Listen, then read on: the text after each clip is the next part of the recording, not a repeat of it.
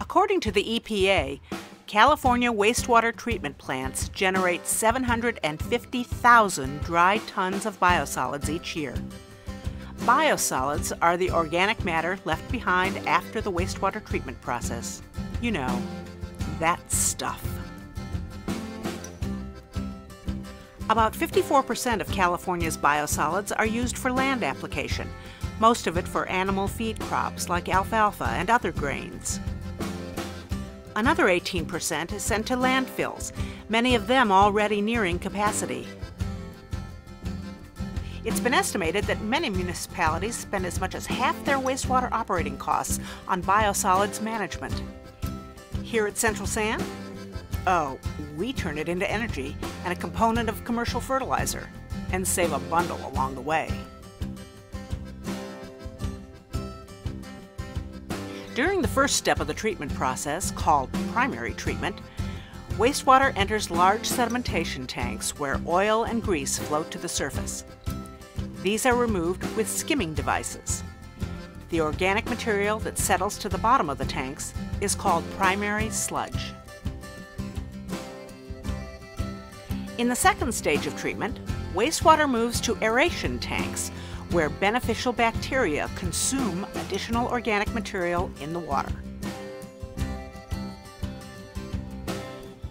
In secondary clarifiers, the bacteria sink to the bottom, and a portion of this sludge is removed, blended with the primary sludge, and pumped to our solids control building, where large centrifuges dewater the combined sludge in much the same way the spin cycle of a washing machine works.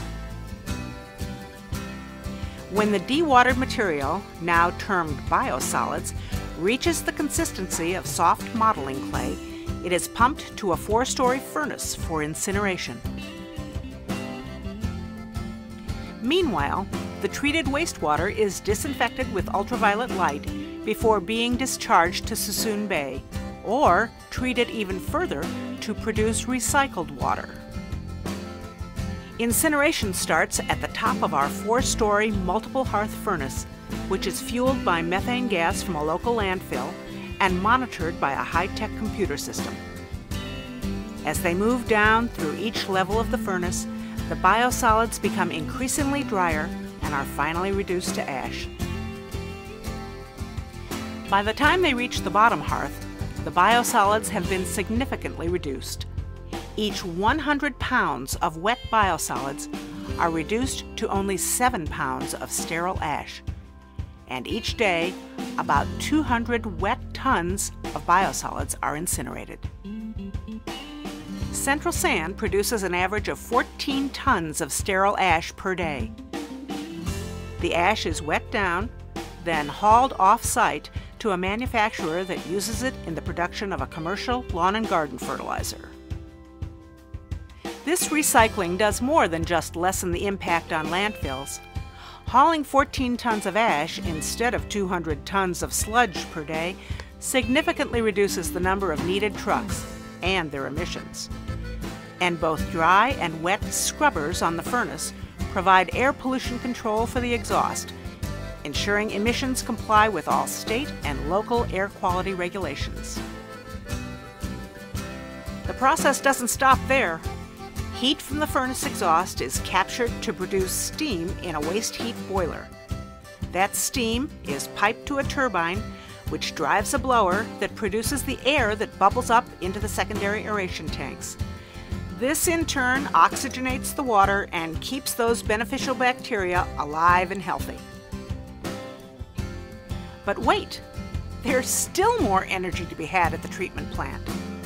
A cogeneration facility, powered by natural gases, produces both electricity and steam. When the energy produced as a byproduct of incineration is combined with this cogen energy, you have 90% of the power needed for the daily operation of the entire treatment plant. This amounts to about $500,000 in energy cost savings that is passed along to the ratepayer. From waste to worth is how our biosolids disposal method has been described. It's clean, it both saves and produces energy, and it reduces costs. Not bad when you think about how it all starts.